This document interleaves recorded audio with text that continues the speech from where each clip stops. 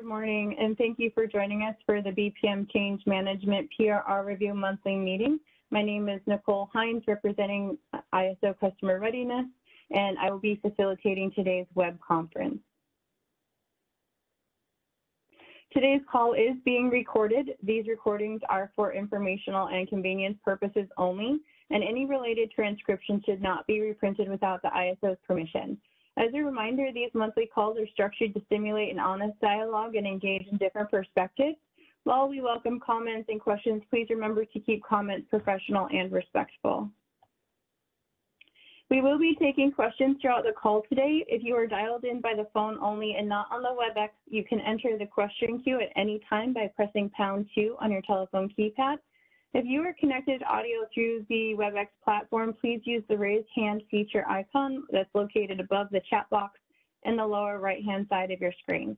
Please introduce yourself before asking your questions.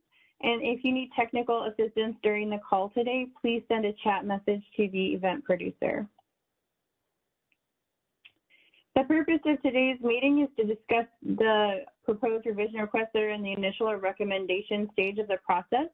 We will be discussing 19 PRRs today. 13 are in the initial stage, 6 are in the recommendation stage, and all PRRs were submitted by the ISO. The purpose of the business practice manuals is to set forth business practices that implement the ISO tariff. Each year, the ISO conducts a yearly policy roadmap to consider and rank initiatives. Policy changes submitted through the PRR process will be referred to the policy initiative roadmap, and each subject area in a BPM is based on enabling language in our ISO tariff. The PRR process cannot be used to introduce changes that are not supported by existing tariff authority. Our first PRR will be the Managing Full Network Model BPM, PRR 1519, utilize north to south and south to north nomograms, all in real-time markets to manage physical and market flows with all lines and services and or outage conditions is in the recommendation stage. And I will pass that on to Kelani to go over this PRR.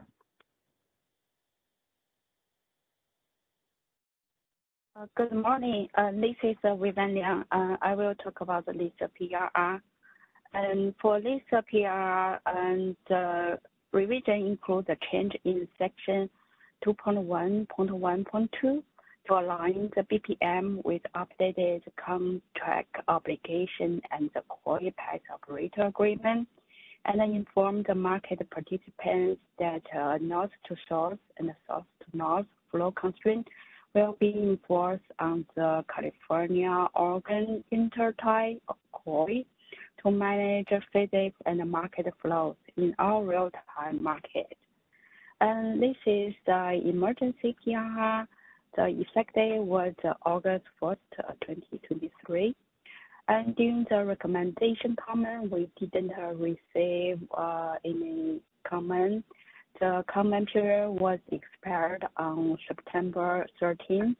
And however, we received a question for follow-up question from Pacific Core regarding their initial comment. So there's a separate meeting has been scheduled to discuss with the Pacific Core on their concern. And so regarding this PRR, the next step is final decision. Are there any questions about this PRR?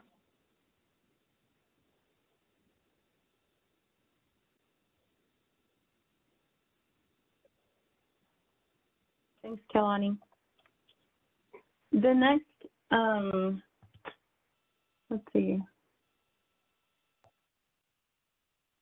Sorry about that. I clicked the wrong button there on my presentation. The next PRR we'll be discussing is the reliability requirement. PRR 1523 is the maximum import capability enhancement policy changes in the recommendation stage. All right. So PRR 1523, the reason for this change was to reflect the remaining items for the maximum import capability or the MIC enhancement policy initiative. We did not receive any comments, and the comment period expired on September 13th. And the next step is to post the final decision. Are there any questions on this?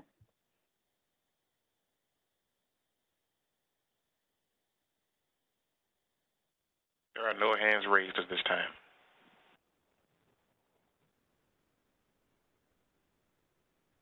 All right, thank you.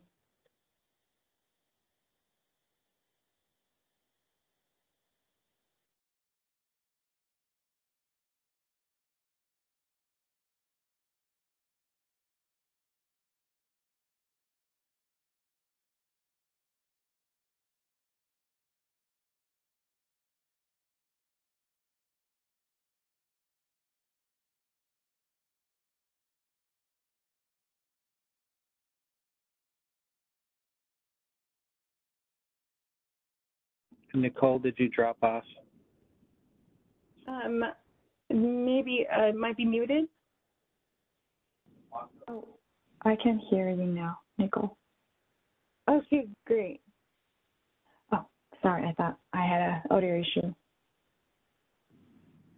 Okay.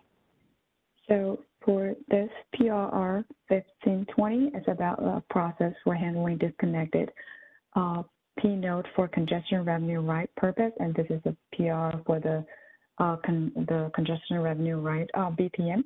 The reason for the revision is the day-ahead market software parameter update, which will increase the node replacement layer for the disconnected node.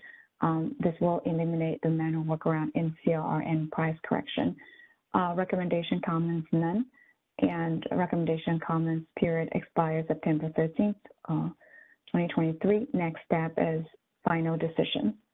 Any questions or concerns?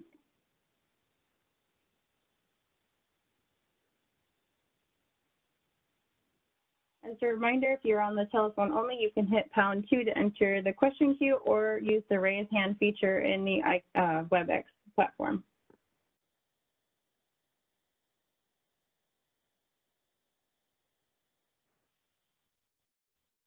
At this time, there are no raised hands. Great, thank you. The next BPM we'll be talking about is market instruments. We have several PRRs in the initial stage, 1524 is in the recommendation stage, and we'll introduce those as we move through those. The first PRR I'm going to hand it over is for Michael. Good morning, it's Michael Martin in operations. PRR 1524, also related to the MIC, the maximum import capacity requirement enhancements project, and this is specifically discusses the OASIS reports as a part of that project. We didn't get any comments, and the same expiration period for comments applies, so we're at the final decision with this PR. The next one I'll proceed is 1531. Also discusses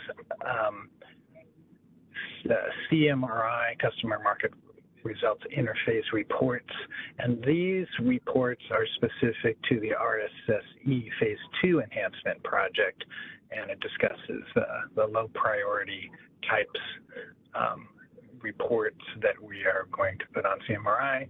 No comments, same expiration, and we're at the post-recommendation stage.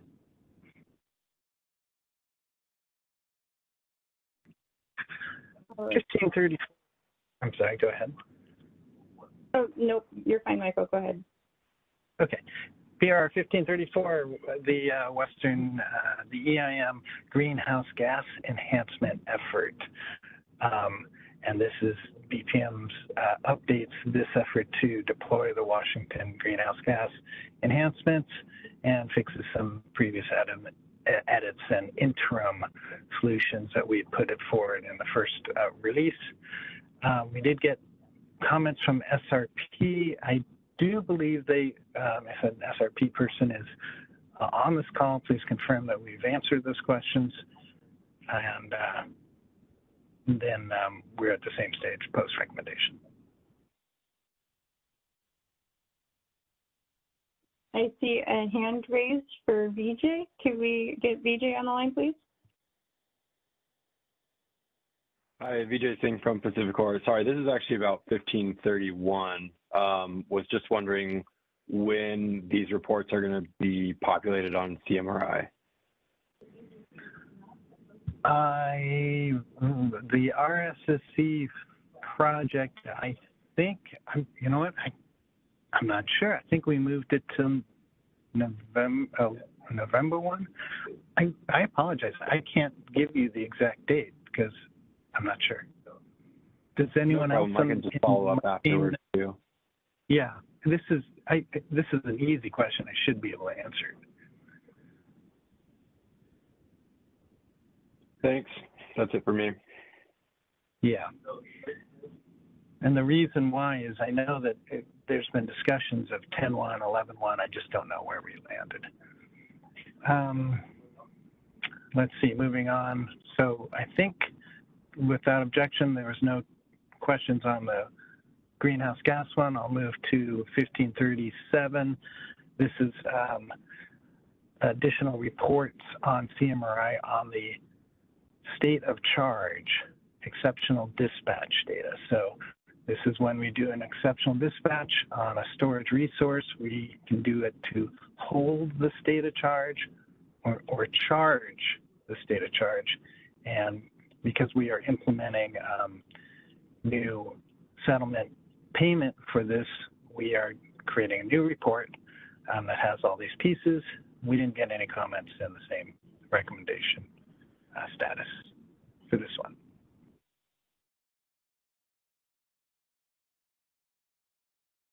Thank you, Michael. Are there any questions on any of these PRRs?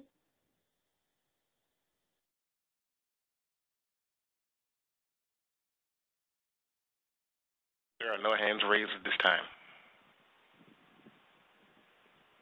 Thank you.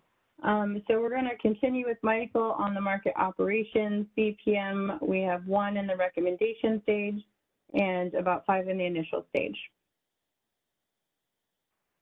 Okay, thanks, Nicole. So 1521 is it's a new process. It's actually been implemented. I think this one was an emergency, if I'm not mistaken.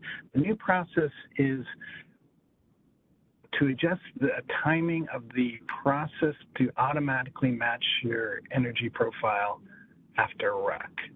And so we set that process at 1530, but what happens if we are late with the day ahead publishing and we get too close to that? So we implemented a process to disclose and notify when this automatic match process will run. So that gives you a good idea of what this PRR discusses, and we didn't get any comments. This one is in the final decision stage.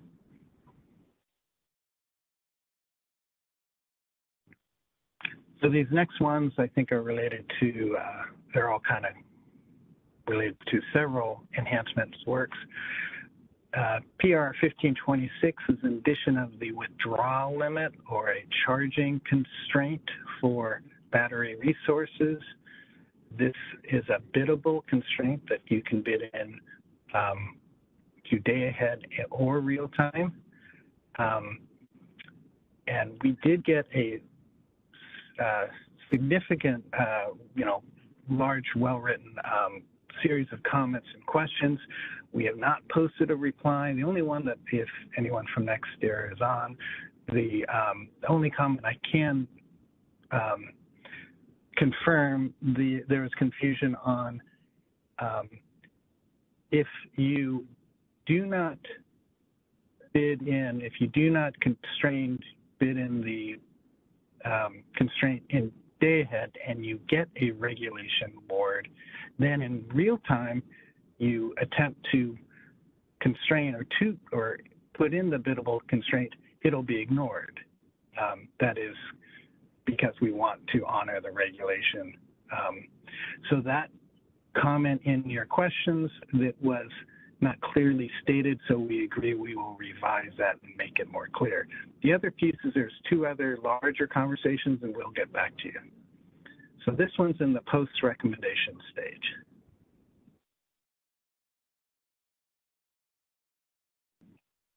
So for PR 1527, this is changes to ADS, and we also included change to the T-20 auto approval, and I'll kind of separate the two. The first piece is a late tag, or a tag that comes in with within the last 20 minutes. Currently today, we auto accept these. By NERC, any BA can decide to auto accept them or auto deny them. It's up to the BA. So we are going to change our process to auto deny. Doesn't mean that they can't be instated. It is within 20 minutes. It is difficult to implement a tag. You have to get it rolling before 10 minutes. So it is difficult. So that is disclosure that we will can change the default to consider tags late on a case-by-case basis. On the other piece of this, the partial accept for HASP boards, partial accept is currently capped. Well, it's currently capped at the RUC award. This change caps it at the HASP award. What the change here is the partial accept cannot be higher than the HASP award. And we did not get any comments, and this is in the post recommendation stage.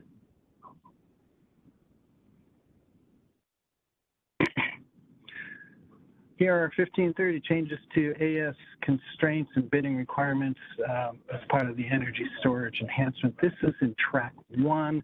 This is a series of detailed calculations essentially to ensure that AS awards, if you're a battery, that you have sufficient state of charge to honor and provide that AS. Detailed section, way too long to go into it in any detail here.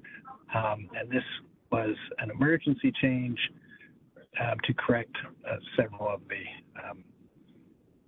the formulas that we put in the prior version. So we did not get any comments, and this is also in the post-recommendation stage.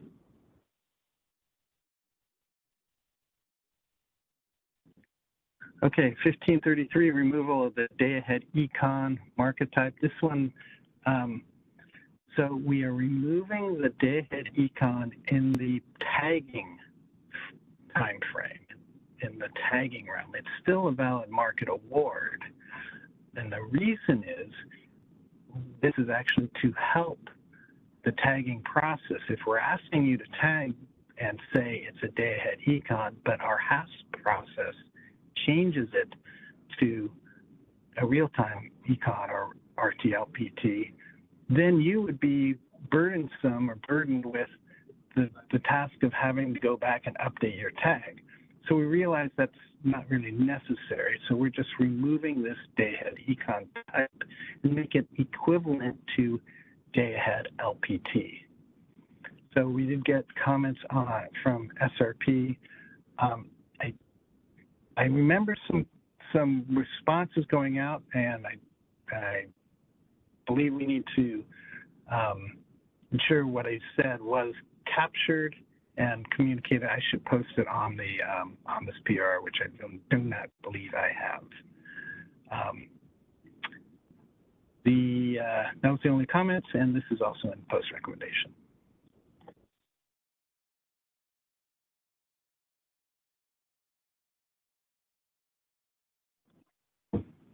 Okay, PR 1536, this is new payment for ED hold state of charge. This was the counterpart to what I mentioned, the report for holding state of charge. When we do an exceptional dispatch for holding SOC, the current payment doesn't account for this, as well as this new counterfactual approach. We will post a report showing that revenue, and this is in the rare time frame when we do hold SOC EDs. Same expiration, and this is in post recommendation. Thank you. Thank you, Michael. Are there any questions on any of the PRRs covered so far? Reminder, you can hit pound 2 if you're on the telephone only, or raise hand icon in the WebEx.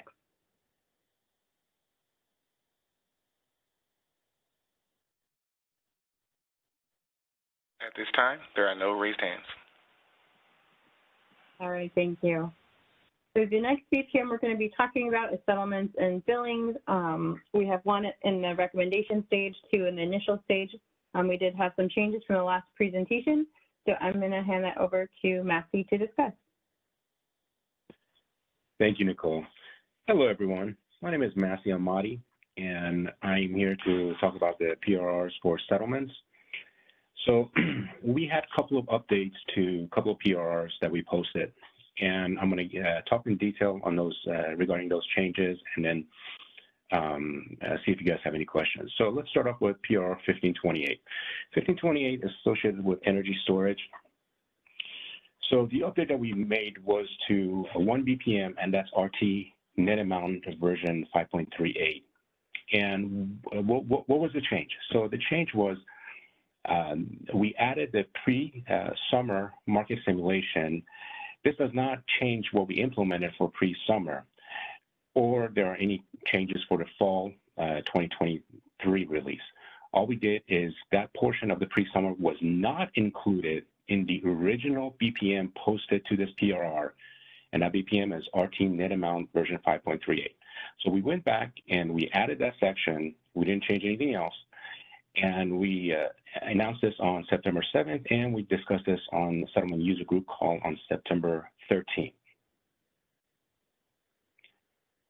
Any question on this change to 1528 energy storage?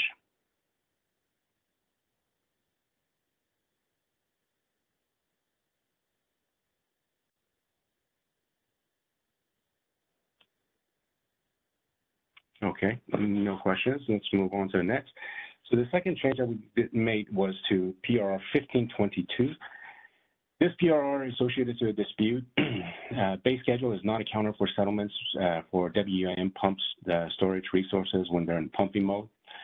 And so the change here is a very simple change. It has to do with the effective start date. So originally when we posted this BPM to this PRR, and this BPM is the PC metered energy adjustment factor and real-time energy quantity. These two had an effective start date of April 1st, 2023. And we went back and we changed this effective start date to March 1st, 2023. Why? Why did we do this? So the reason why we did this is we looked back and we saw that Cal ISO provided an impact analysis to WEIM resources, and that had an effective date of March 1st, not April. So we went back and we updated the BPMs, those two BPMs that you see. All we did, changed the effective date from April 1st, 2023 to March 1st, 2023. So we pulled it back by 1 month. And this was the announcement was made on September 2nd, and we did discuss this in our last settlement user group call. Any question on change we made for 1522?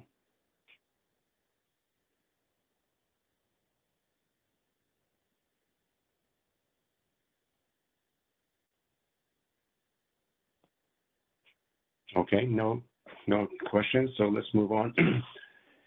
So this, as we discussed, this is the 1522, and this is the final recommendation. So this change had to do with the WEIM pump storage resources that were not accounted for when they were in a pumping mode.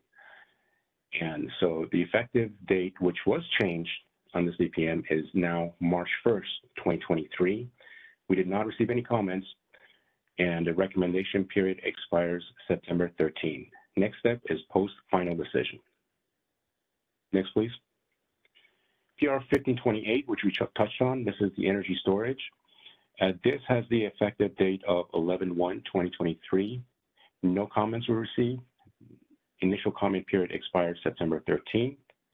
And next step is post-recommendation. Next slide, please. 1529, this was a dispute, on Charge Code 6456, updated configuration guide for anti-deviation settlement to resolve rounding issue. And this has the retro trade date, which goes back to June 1st of 2022. No initial comments received. Initial comment period expires on September 13th, and the next step is post recommendation. Any questions about the 3 PRRs that I talked about?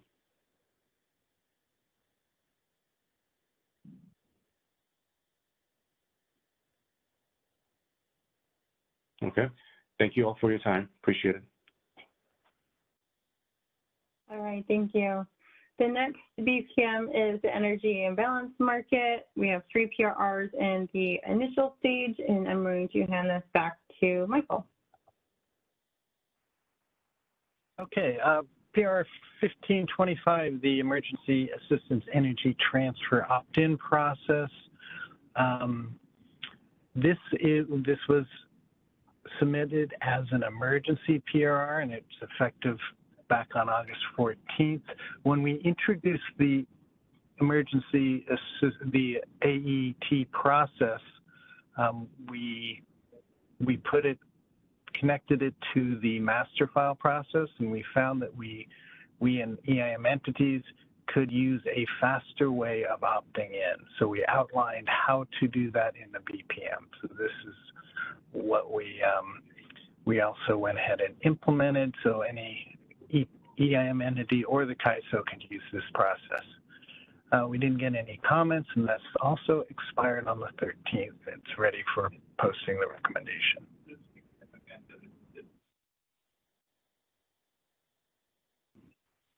So PRR 1532 is the addition of an exemption to the failed to start rule.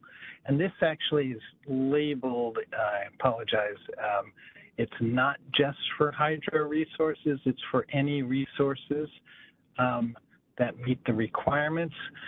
The failed to start rule is a rule in the resource efficiency calculation in the bid capacity test, essentially that if you haven't started up by the time you're supposed to be online, well, you shouldn't count your capacity towards the bid requirement test.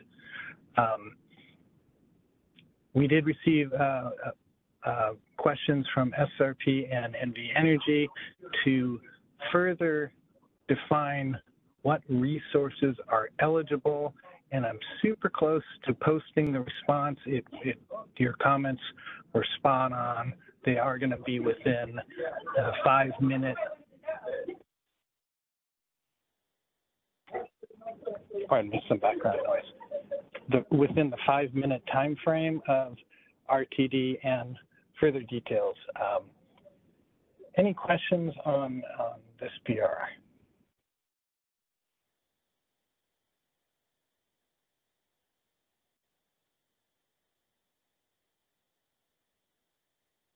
Okay, the next PR is 1535, the Western Imbalance Energy Greenhouse Gas Enhancement. This is the EIM side of that effort.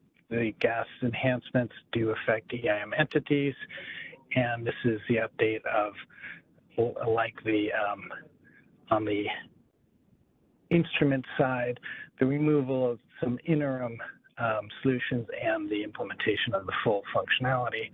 This did not receive any comments, and again, is in post-recommendation status. Thank you. Thank you. Are there any questions on these PRRs?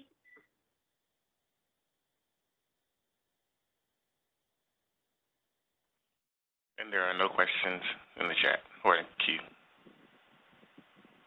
All right, thank you. So the next BPM meeting will be October 24th at 11 a.m.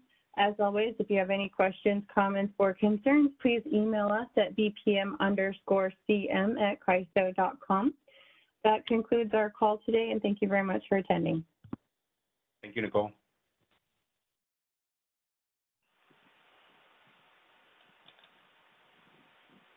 Thank you. You may now disconnect.